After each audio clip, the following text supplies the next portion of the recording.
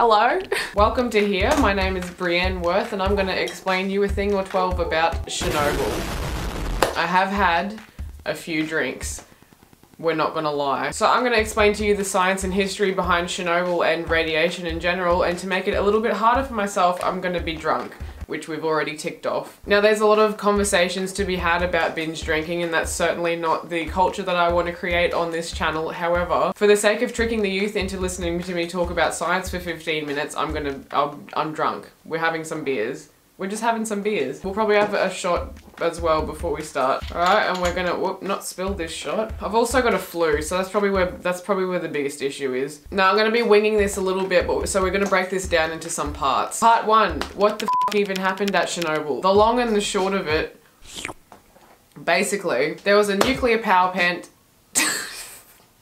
How are we gonna make this video? There was a nuclear power plant in the Ukraine which was poorly built and managed by people who understand nuclear power less than you're about to just watching this video. Reactor number 4 in that power plant basically just went arse over titty and exploded. Shit absolutely hit the fan, sending radioactive material into the atmosphere and spreading over a decent chunk of Europe. This basically forced like 100,000 people or more, I don't really know, to be evacuated, and gave birth to the most comical solution to a man-made disaster ever, which was just that they constructed a gigantic building over their enormous fuck up and hoped that that would fix it.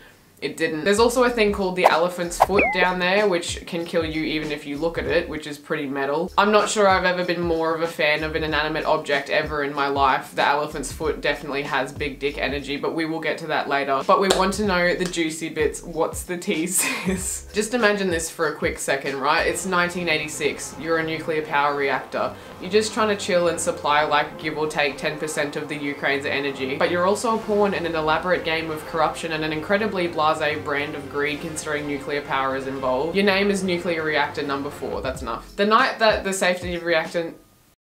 reactor 4 in the Chernobyl power plant exploded, a safety test was basically being conducted. Little did pretty much anyone working in the plant know the RBMK-1000 reactor design was fundamentally flawed and only really used in the Soviet Union. The design, if I were to sum it up, a complete shit show, and we will get to that in just a second. Nuclear power plants basically just generate steam. That's more or less the end goal. Heat is created through nuclear fission, which comes about through the splitting of the uranium-235 atom, which then releases all of the atom's energy and heat. That heat boils water, which then turns into steam, which then spins turbines, which creates electricity. Now, the splitting of atoms is inherently quite volatile, as one could imagine.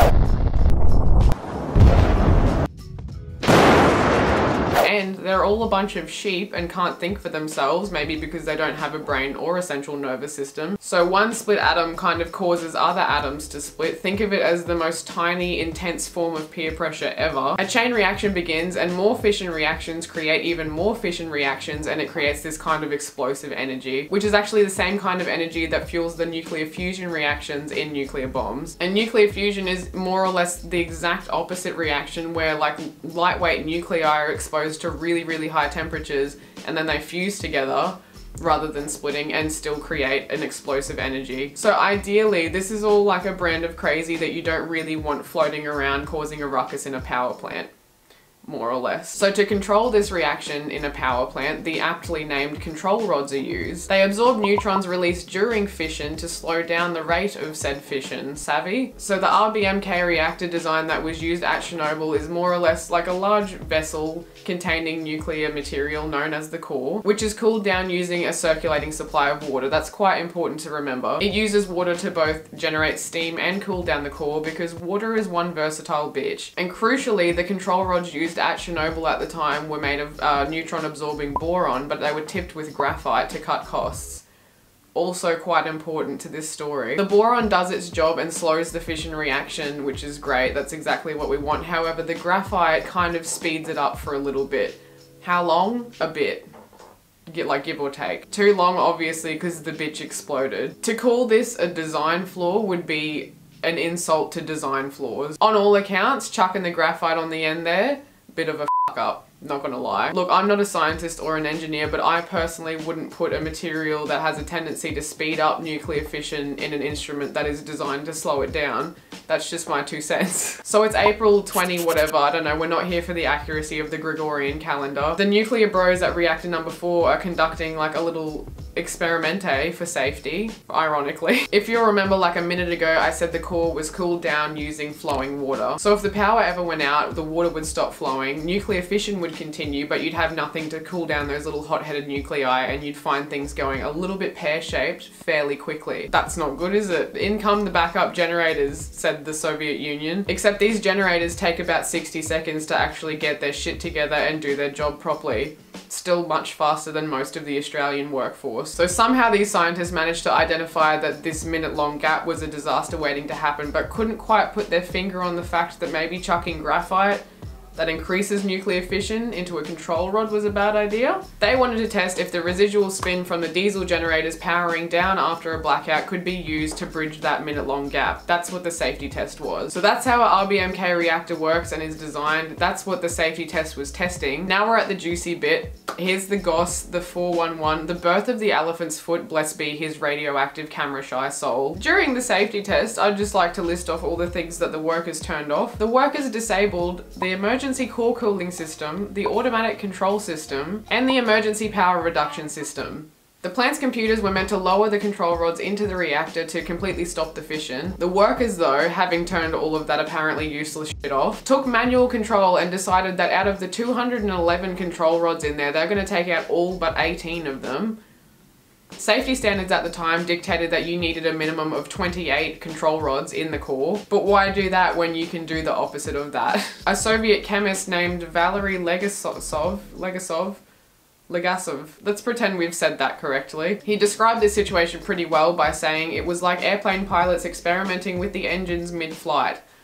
Yeah, on all accounts, just not something you would really typically do if you had 3 functioning brain cells. However, the way that the whole world tends to lean towards bureaucratic incompetence would lead you to conclude that perhaps it wasn't the workers' idea to do all of this. It most likely came from higher up in the ladder, from people trying to get the test done quickly. Because that's how shit works, baby. But even in that case, at any other reactor in the world, this wouldn't have been able to happen. Like, this level of an incident probably couldn't have happened at any other reactor, because as we've discussed, the RBMK reactor design was fundamentally cooked. So 40 seconds after this nuclear piss up of a safety experiment started, someone pressed the emergency shutdown button, and we still don't really know why. And this was supposed to lower the rods into the core and shut the whole party down, basically. Now, as we now know, the graphite tipped rods caused a reaction and kind of split the rods and jammed them a third of the way into their journey, which means no bueno for stopping nuclear fission. More steam was being created from the graphite being plunged into the cooling water than the system could vent. Fission reactions are still balls to the wall at this point, with no parental guidance to stop them. All of this pressure basically caused fuel lines to rupture and explode out of the roof of the reactor. Huge chunks of graphite came out as well, and on comes the spewing of insane amounts of radiation out into the atmosphere, which honestly is more or less where you don't want radioactive material most of the time if you can help it. Also, the plant's obviously on fire at this stage, if that wasn't clear. Now, this shit burnt uncontrolled for like 2 weeks.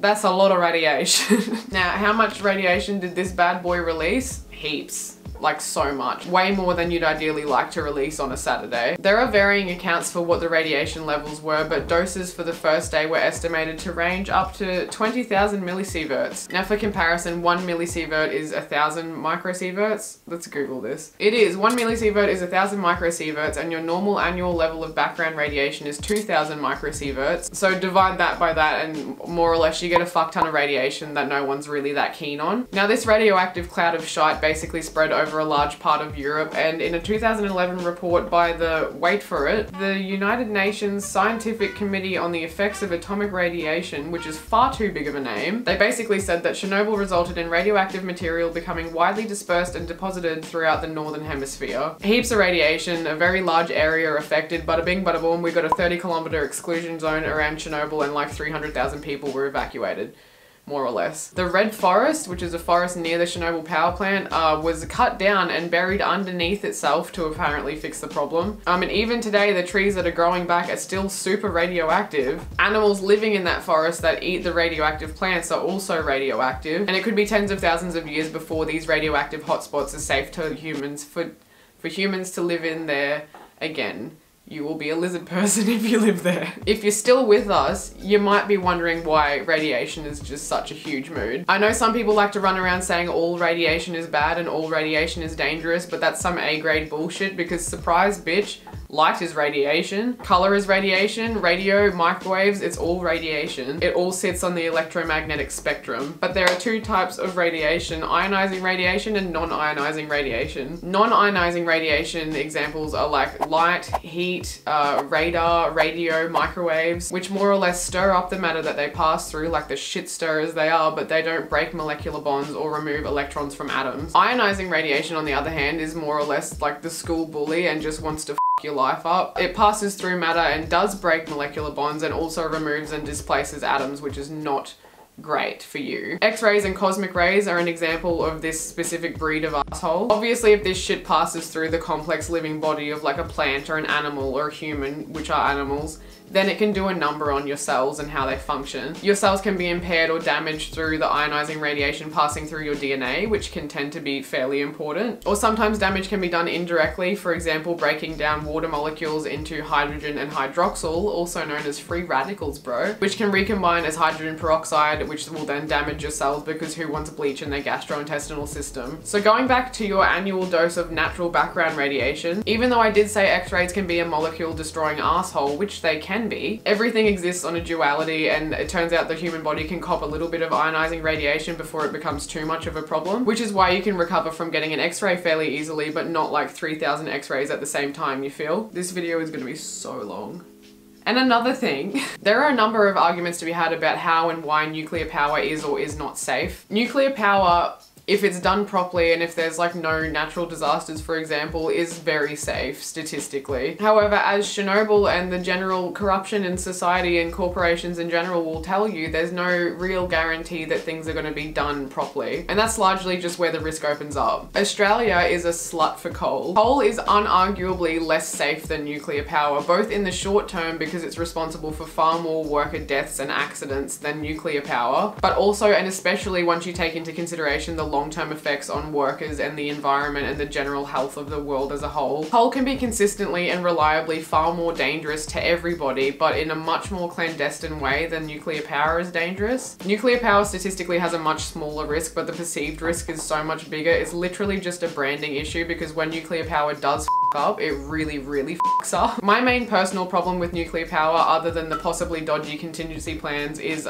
more so about what the fresh hell we do with nuclear waste, because we can't just keep burying it and pretending it doesn't exist. Finland so far has a plan for nuclear waste storage, not disposal, which is basically that they're going to build like a deep underground labyrinth of tunnels and put the waste down there in the hopes that no one will likely find it. It's not a great plan, but it is the best we've got right now. And it's better than what we normally do, which is just cover it in concrete and hope for the best. Looking directly at you, Bikini Atoll and the US government. Speaking of nuclear waste, I'm going to end the video on my absolute favourite part of the Chernobyl incident, which is, in hindsight, just then not a great sentence. The elephant's foot.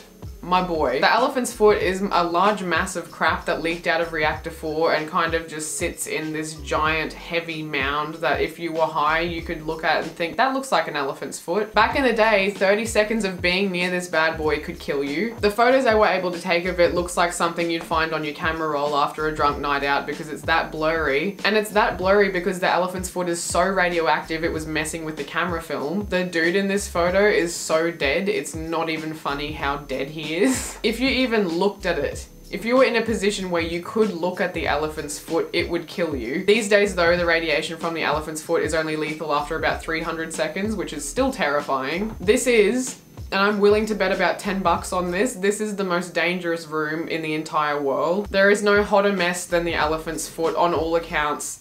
He is a big boy. Okay, look, if you're still here, go follow me on Instagram at Brienne Worth.